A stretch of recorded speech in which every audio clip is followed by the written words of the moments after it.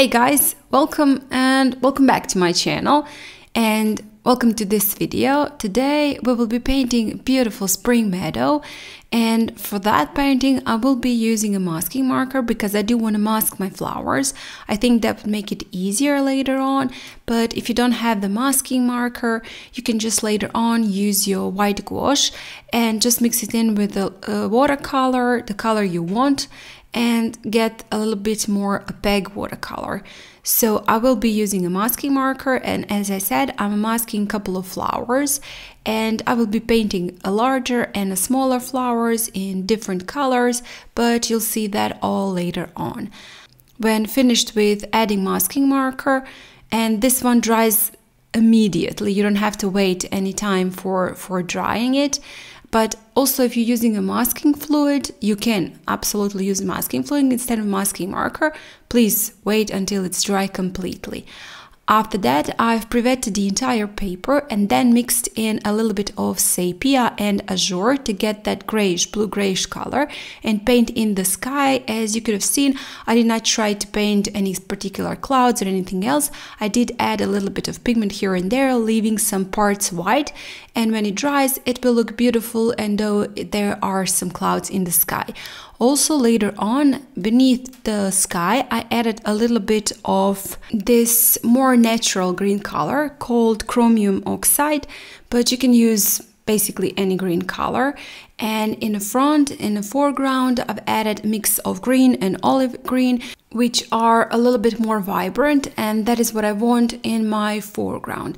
Afterwards, I've splattered some clean water just to make this beautiful effect with the clean water, leaving some white spots where the paint just picks up from that water, and then again sprinkle it with a little bit of olive green and green, mix of those two colors. And then with Sepia, I added just the lower part, couple of lines going upwards, mimicking some shadows in the foreground, and then splattered again some Mother Lake Red Light mixed in with just a little bit of Azure. After that, I left the paint to dry completely and then moved on to my second layer. And again, maybe I'm whining, but I forgot my liner brush, my script brush, so I'm just looking for some other brush that will do the same thing that the liner brush did, but just can't do it, just can't find one. And I'm quite lost with painting those lines now with grass, but it will all be fine, I'll learn. And so I'm adding a couple of those grasses, and then after that some leaves on some of the stems. And those leaves I'm painting it like with a detailed brush, and I'm just pressing a little bit harder going upwards, and then just picking up the paintbrush going downwards. So just press with the belly of your brush when going upwards, and then just pick up your brush and go downwards. And that is how I paint those leaves. And then I've added again a little bit of sepia downwards, making some darker shadows in a lower part in the foreground. And then when that all dried, it has to be completely dry, beware of that. You should not pick up your masking marker or masking fluid while the paint is still dry, because you're gonna just mess up your paper, you're gonna rip your paper. And so just be careful to make sure that the entire paint, all the paint are dry. As I said, after it dried, I've just painted the centers of my larger flowers. Those are probably daisy flowers, and then painted in some yellow flowers, and I will switch on again later on some pinkish flowers using Mother Lake Red Light. And I think I've mixed in again a little bit of Azure into that, just to have some variety of flowers in my meadow.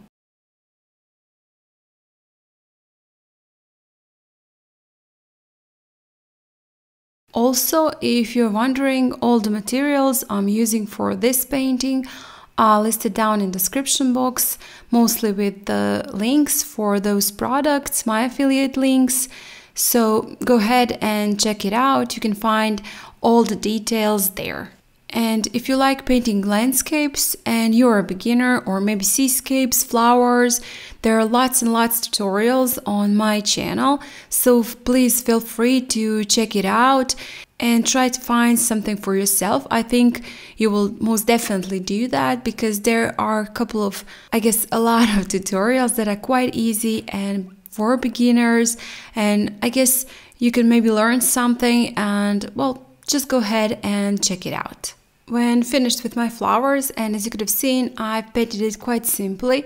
Just added the color on the spots that I left white with masking marker. I'm adding a little bit more of the details in the foreground with splatters, and again some sepia just to make some more shadows. And with that, I'll be finishing off this painting and of course this video. Thank you guys a lot for watching, for all your support. It does really mean a lot to me.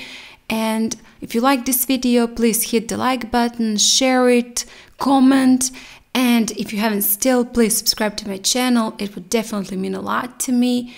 And you know, you could have seen right now, when removing masking fluid, I've ripped slightly my paper, and then I just used a little bit of water on my brush, just clean water, went over it, and with my finger just flatten it.